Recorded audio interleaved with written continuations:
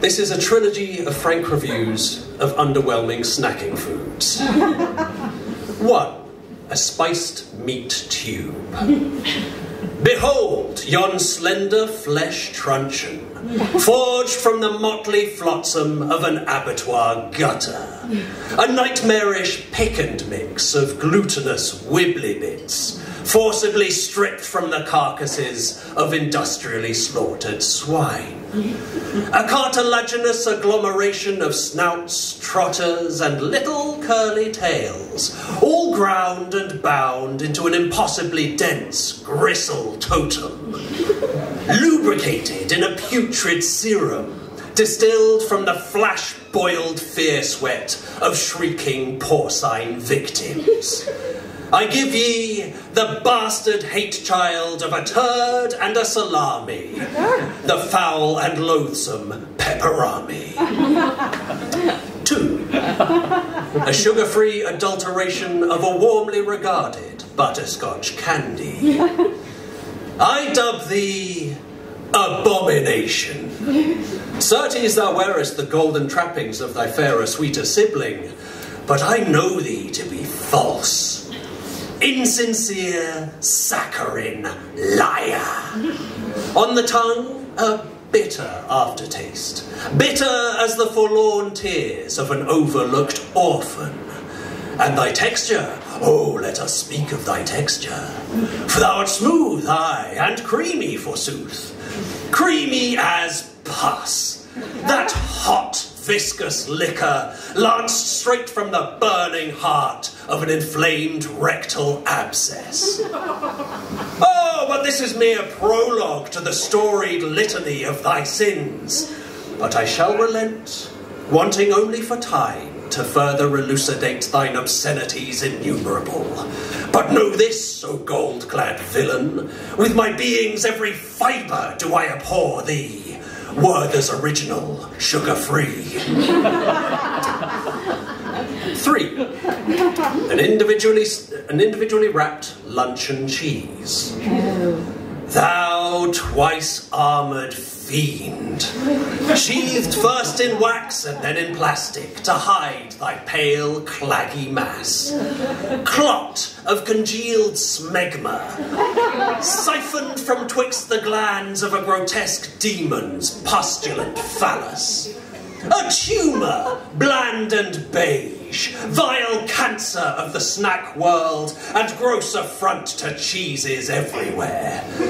You red-robed charlatan, preaching lies and malice like the fallen priest of a long-forgotten elder god. Would that I could consign thee to the lowest circle of hell, thou thrice-accursed baby bell. Thank you.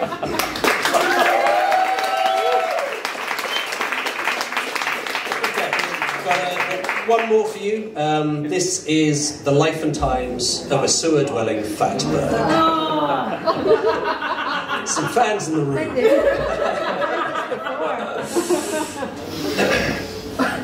A fatberg's life starts with one wet wipe. We're not too fussy as to type, so long as it's mostly made of plastic or something soiled and a bit elastic. So wet wipes form my heart, my solid core, to which I add oh so much more. I snack on used tampons like canapes, specially nice with a thick fecal glaze. I dine on a passing panty liner. For an evening meal, there's nothing finer. Oh, look here now, a boon so happy, a brimming, overspilling nappy, filled with that rich primordial ooze that constitutes a newborn's poos. I take this prize and guzzle it whole, feel my form grow a little more swole. All things are welcome in my grand kingdom, none more so than a well-used condom. Latex sleeves filled with milky spunk lumps, claggy treasures emptied from your scrotums. These hardy things make me who I am, dense and wibbly like a 2-ton spam. But what is it you want? I hear you cry. That's hard to explain, but here I'll try.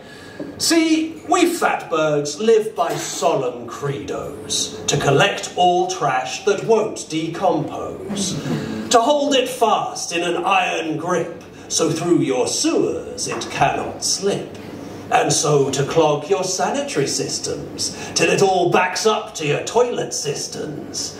Our aim by now should be self-evident, to fill your homes all up with excrement. But 'tis not we fatbergs who ought feel shame. 'Tis not our bumholes that are to blame. The ones with greatest cause to blush are you with your unthinking flush. You send all sorts of trash down to your sewers, you bunch of thoughtless, selfish pooers.